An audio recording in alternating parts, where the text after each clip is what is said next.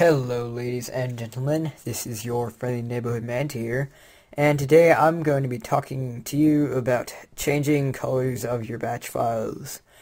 So, this is also going to be aesthetics. It's not going to do anything really useful, but you can create some pretty neat effects with this.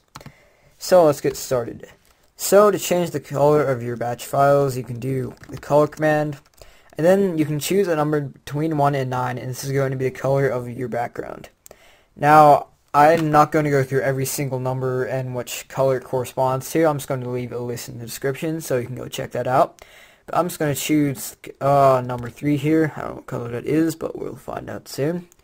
And then you can choose a letter A between A and around F or something. I don't remember. But as said, you can find the list in the description. And this is going to be the color of your text. So I'm just going to choose, let's do C. So I want to print out some test text, and then pause it to see what's been written out.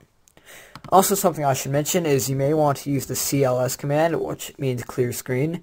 So we're going to print out something, just say color 3C, and we don't want the user to see that, so we're going to clear that out. So let's just save this, open it up, and we have a background color 3, which is this like kind of turquoise color.